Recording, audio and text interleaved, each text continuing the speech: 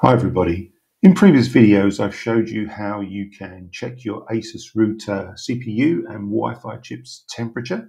I've done that using the interface, the GUI interface if you've got the Merlin firmware installed, as you can see here, and I've also done that using an SSH interface, as you can see here.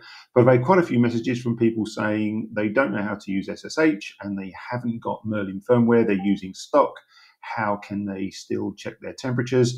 Well, you can actually do that. There's no setting in the web GUI on the stock ASUS firmware, but there is a trick to do it, and I want to show you how to do that. So the first thing you want to do is just open a browser. I'm just opening Chrome.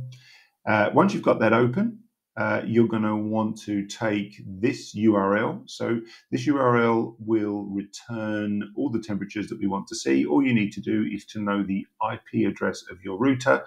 Mine's 192.168.1.1. So just copy that. I'll leave this link in the description of the video, and then just enter that into the browser. Now, if you get this page, it means you need to log into your router first and then do that again. So let's go ahead and log in.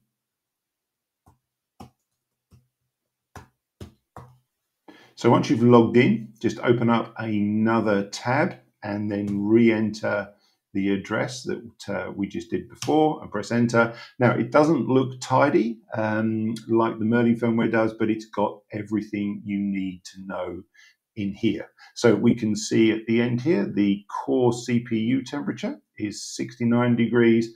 And then up here, you can see the 2.4 gig temperature. And over here, you can see the 5 gig Wi-Fi chip temperature. So it's all there. It doesn't look pretty, but this means it's nice and simple. You can get your temperatures even if you've got the stock ASUS firmware.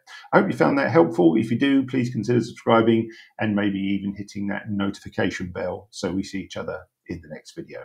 Take care, everybody.